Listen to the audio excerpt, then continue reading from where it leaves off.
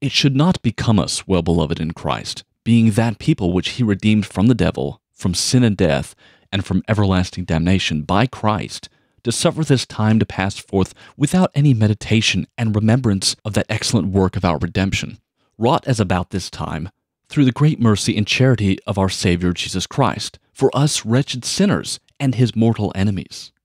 For if a mortal man's deed, done to the behoof of the commonwealth, be had in remembrance of us, with thanks for the benefit and profit which we receive thereby, how much more readily should we have in memory this excellent act and benefit of Christ's death, whereby he hath purchased for us the undoubted pardon and forgiveness of our sins, whereby he made at one the Father of heaven with us, in such wise that he taketh us now for his loving children, and for the true inheritors with Christ his natural Son, of the kingdom of heaven.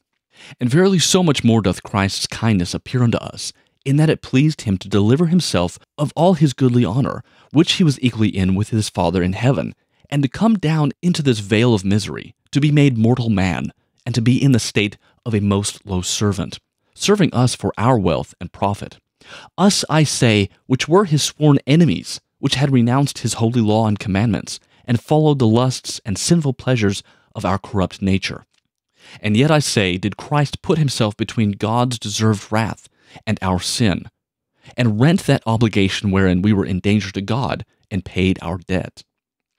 Our debt was a great deal too great for us to have paid, and without payment, God the Father could never be at one with us. Neither was it possible to be loosed from this debt by our own ability. It pleased him, therefore, to be the payer thereof, and to discharge us quite. Who can now consider the grievous debt of sin, which could none otherwise be paid, but by the death of an innocent, and will not hate sin in his heart? If God hateth sin so much that he would allow neither man nor angel for the redemption thereof, but only the death of his only and well-beloved Son, who will not stand in fear thereof? If we, my friends, consider this, that for our sins this most innocent lamb was driven to death, we shall have much more cause to bewail ourselves that we were the cause of his death, than to cry out of the malice and cruelty of the Jews, which pursued him to his death. We did the deeds wherefore he was thus stricken and wounded. They were only the ministers of our wickedness. It is meet then we should step low down into our hearts, and bewail our own wretchedness and sinful living. Let us know for a certainty that if the most dearly beloved Son of God was thus punished and stricken for the sin which he had not done himself, how much more ought we sore to be stricken for our daily and manifold sins which we commit against God, if we earnestly repent us not, and be not sorry for them. No man can love sin, which God hateth so much, and be in his favor. No man can say that he loveth Christ truly, and have his great enemy, sin I mean, the author of his death, familiar, and in friendship with him. So much do we love God and Christ, as we hate sin. We ought therefore to take great heed that we be not favorers thereof, lest we be found enemies to God, and traitors to Christ. For not only they which nailed Christ upon the cross are his tormentors and crucifiers, but all they, saith St. Paul, crucify again the Son of God as much as is in them, who do commit vice and sin, which brought him to his death. If the wages of sin be death, and death everlasting, surely it is no small danger to be in service thereof. If we live after the flesh, and after the sinful lusts thereof, St. Paul threateneth, yea, Almighty God in St. Paul threateneth, that we shall surely die. We can none otherwise live to God, but by dying to sin. If Christ be in us, then is sin dead in us, and if the Spirit of God be in us, which raised Christ from death to life, so shall the same Spirit raise us to the resurrection of everlasting life. But if sin rule and reign in us, then is God, which is the fountain of all grace and virtue, departed from us. Then hath the devil and his ungracious spirit rule and dominion in us. And surely if in such miserable state that we die, we shall not rise to life, but fall down to death and damnation, and that without end. For Christ hath not so redeemed us from sin, that we should forsake the motions thereof, and live to righteousness. Yea, we be therefore washed in our baptism from the filthiness of sin, that we should live afterward in pureness of life. In baptism we promise to renounce the devil and his suggestions. We promise to be, as obedient children, always following God's will and pleasure. Then if he be our Father indeed, let us give him his due honor. If we be his children, let us show him our obedience, like as Christ openly declared his obedience to his Father, which, as St. Paul writeth, was obedient even to the very death, the death of the cross. And this he did for us all that believe in him. For himself he was not punished, for he was pure, and undefiled of all manner of sin. He was wounded, saith Esai, for our wickedness, and stripped for our sins. He suffered the penalty of them himself, to deliver us from danger. He bare, saith Esai, all our sores and infirmities upon his own back. No pain did he refuse to suffer in his own body, that he might deliver us from pain everlasting. His pleasure it was thus to do for us, we deserved it not. Wherefore the more we see ourselves bound unto him, the more he ought to be thanked of us. Yea, and the more hope may we take, that we shall receive all other good things of his hand, and that we have received the gift of his only Son, through his liberality. For if God, saith St. Paul, hath not spared his own Son from pain and punishment, but delivered him for us all unto the death, how should he not give us all other things with him? If we want anything, either for body or soul, we may lawfully and boldly approach to God, as to our merciful Father, to ask that we desire, and we shall obtain it. For such power is given to us to be the children of God, so many as believe in Christ's name. In this name, whatsoever we ask, we shall have it granted us. For so well pleased is the Father Almighty God with Christ his Son, that for his sake he favoureth us, and will deny us nothing. So pleasant was the sacrifice and oblation of his Son's death, which he so obediently and innocently suffered, that we should take it for the only and full amends for all the sins of the world. And such favour did he purchase by his death of his heavenly Father for us, that for the merit thereof, if we be true Christians indeed, and not in word only, we be now fully in God's grace again, and clearly discharged from our sin. No tongue surely is able to express the worthiness of this so precious a death. For in this standeth the continual pardon of our daily offences. In this resteth our justification. In this we be allowed. In this is purchased the everlasting health of all our souls. Yea, there is none other thing that can be named under heaven to save our souls, but this only work of Christ's precious offering of his body upon the altar of the cross. Certainly there can be no work of any mortal man, be he never so holy, that shall be coupled in merits with Christ's most holy act. For no doubt all our thoughts and deeds were of no value, if they were not allowed in the merits of Christ's death. All our righteousness is far unperfect, if it be compared with Christ's righteousness. For in his acts and deeds there was no spot of sin, or of any unperfectness. And for this cause they were the more able to be the true amends of our righteousness, where our acts and deeds be full of imperfection and infirmities, and therefore nothing worthy of themselves to stir God to any favor, much less to challenge that glory which is due to Christ's act and merit. For not to us, saith David, not to us, but to thy name give the glory, O Lord. Let us therefore, good friends, with all reverence, glorify his name. Let us magnify and praise him forever. For he hath dealt with us according to his great mercy. By himself hath he purchased our redemption. He thought it not enough to spare himself and to send his angel to do this deed, but he would do it himself, that he might do it the better, and make it the more perfect redemption. He was nothing moved with the intolerable pains that he suffered in the whole course of his long passion, to repent him thus to do good to his enemies. But he opened his heart for us, and bestowed himself wholly for the ransoming of us. Let us therefore now open our hearts again to him, and study in our lives to be thankful to such a Lord, and evermore to be mindful of so great a benefit. Yea, let us take up our cross with Christ and follow him.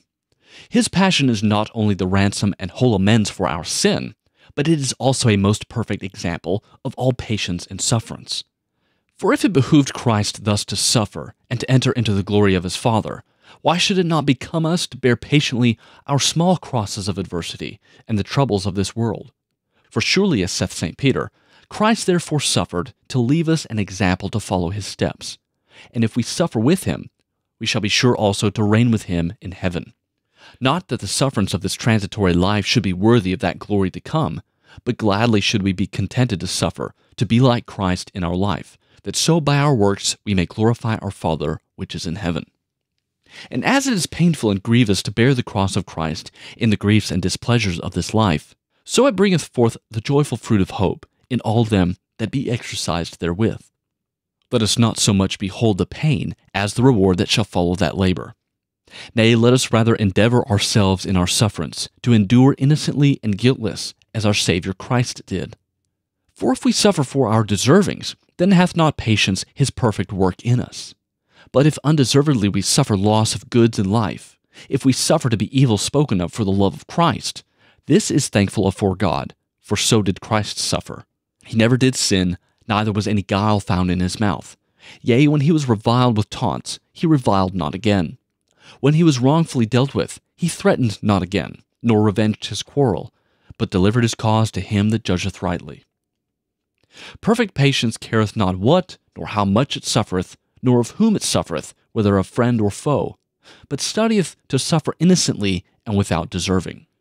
Yea, he in whom perfect charity is, careth so little to revenge, that he rather studieth to do good for evil, to bless and say well of them that curse him, to pray for them that pursue him, according to the example of our Saviour Christ, who is the most perfect example and pattern of all meekness and sufferance, which hanging upon his cross, in most fervent anguish, bleeding in every part of his blessed body, being set in the midst of his enemies and crucifiers, and he, notwithstanding the intolerable pains which they saw him in, being of them mocked and scorned, despitefully without all favour and compassion, yet had towards them such compassion in heart, that he prayed to his Father of heaven for them, and said, O Father, forgive them, for they wot not what they do.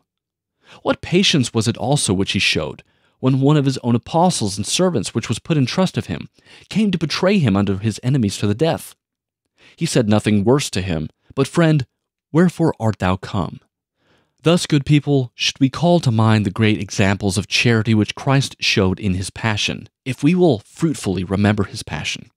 Such charity and love should we bear one to another, if we will be the true servants of Christ. For if we love but them that love and say well by us, what great thing is it that we do, saith Christ? Do not the Panims and open sinners so?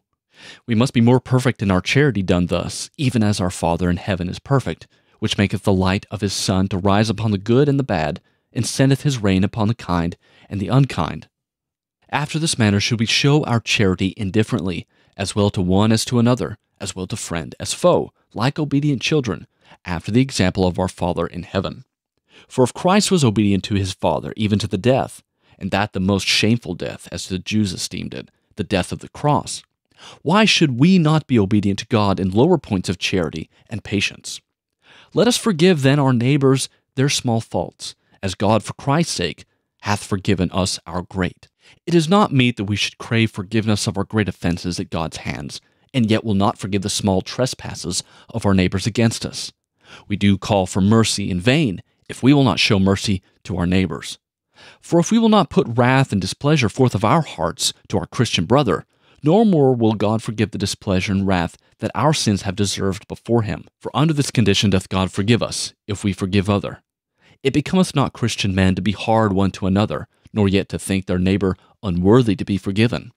For howsoever unworthy he is, yet is Christ worthy to have thee do thus much for his sake. He hath deserved it of thee, that thou shouldst forgive thy neighbor. And God is also to be obeyed, which commandeth us to forgive, if we will have any part of the pardon which our Saviour Christ purchased once of God the Father, by shedding his precious blood. Nothing becometh Christ's servant so much as mercy and compassion. Let us then be favorable one to another, and pray we one for another, that we may be healed from all frailties of our life, the less to offend one the other, and that we may be of one mind and one spirit, agreeing together in brotherly love and concord, even like the dear children of God. By these means shall we move God to be merciful unto our sins, yea, and we shall be hereby the more ready to receive our Saviour and Maker in his blessed sacrament, to our everlasting comfort and health of soul. Christ delighteth to enter and dwell in that soul where love and charity ruleth, and where peace and concord is seen. For thus writeth St. John, God is charity, he that abideth in charity abideth in God, and God in him. And by this, saith he, we shall know that we be of God, if we love our brethren. Yea, and by this shall we know that we be delivered from death to life, if we love one another. But he which hateth his brother, saith the same apostle, abideth in death, even in the danger of everlasting death, and is moreover the child of damnation and of the devil, cursed of God, and hated, so long as he so remaineth, of God, and all his heavenly company. For as peace and charity make us the blessed children of Almighty God, so doth hatred and envy make us the cursed children of the devil. God give us all grace to follow Christ's examples in peace and in charity, in patience and sufferance, that we now may have him our guest to enter and dwell within us, so as we may be in full surety, having such a pledge of our salvation. If we have him and his favor, we may be sure that we have the favor of God by his means. For he sitteth on the right hand of God his Father, as our proctor and attorney, pleading and suing for us in all our needs and necessities. Wherefore, if we want any gift of godly wisdom, we may ask it of God for Christ's sake, and we shall have it. Let us consider and examine ourselves, in what want we be concerning this virtue of charity and patience. If we see that our hearts be nothing inclined thereunto, in forgiving them that have offended against us, then let us acknowledge our want, and wish to God to have it. But if we want it, and see in ourselves no desire thereunto, verily we be in a dangerous case before God, and have need to make much earnest prayer to God, that we may have such an heart changed to the grafting in of anew. For unless we forgive other, we shall never be forgiven of God. No, not all the prayers and good works of other can pacify God unto us, unless we be at peace and at one with our neighbor. Nor all our deeds and good works can move God to forgive us our debts to him, except we forgive to other. He saith more by mercy than by sacrifice. Mercy moved our Saviour Christ to suffer for his enemies. It becometh us then to follow his example, for it shall little avail us to have in meditation the fruits and price of his passion, to magnify them, and to delight or trust in them, except we have in mind his examples in passion to follow them.